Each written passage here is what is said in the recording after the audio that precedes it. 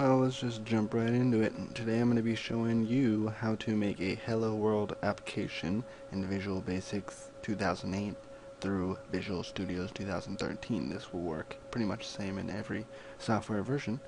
First of all, it's about the same in every software interface. We're just going to go to New Project. We're going to go to Visual Basic. We're going to go to Windows Form Application. Go ahead and name your form down here called Hello World.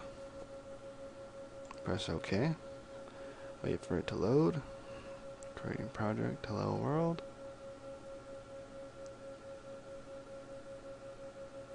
I have no idea why it's taking this long.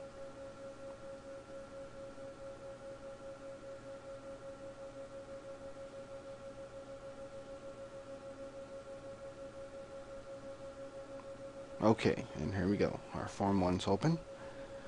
We can go ahead and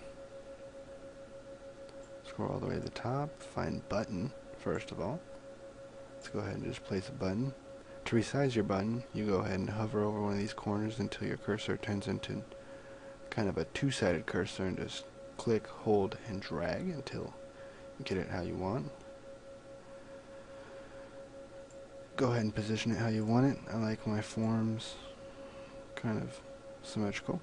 So what we're going to do, basically, we're going to have this button right here, once pressed on, open another message box saying Hello World. So we're going to go right in. Go ahead and double click on your button. Your coding will show up. Go ahead and type in MSG BOX message box parenthesis quotation Hello World close quotation close parenthesis, and that's it. Go ahead and press this green play button up at top.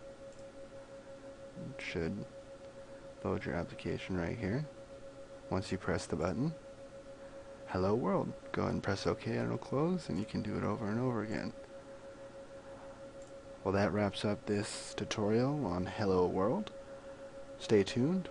Remember to subscribe and like this video. Thank you.